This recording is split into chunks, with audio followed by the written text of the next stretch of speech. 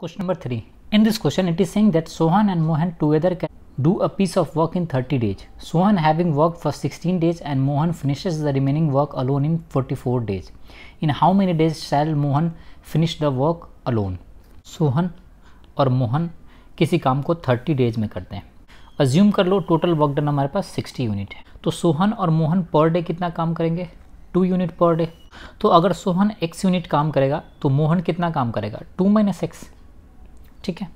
अब क्या कह रहा है? Sohan having worked for 16 days. तो सोहन 16 डेज में कितना काम करेगा? 16x. और बाकी मोहन ने टाइम लिया 44 डेज. तो 44 डेज कितना काम करेगा ये? 44 इंटू 2 - x. और इन दोनों का सम कितना होगा? Total 60 unit.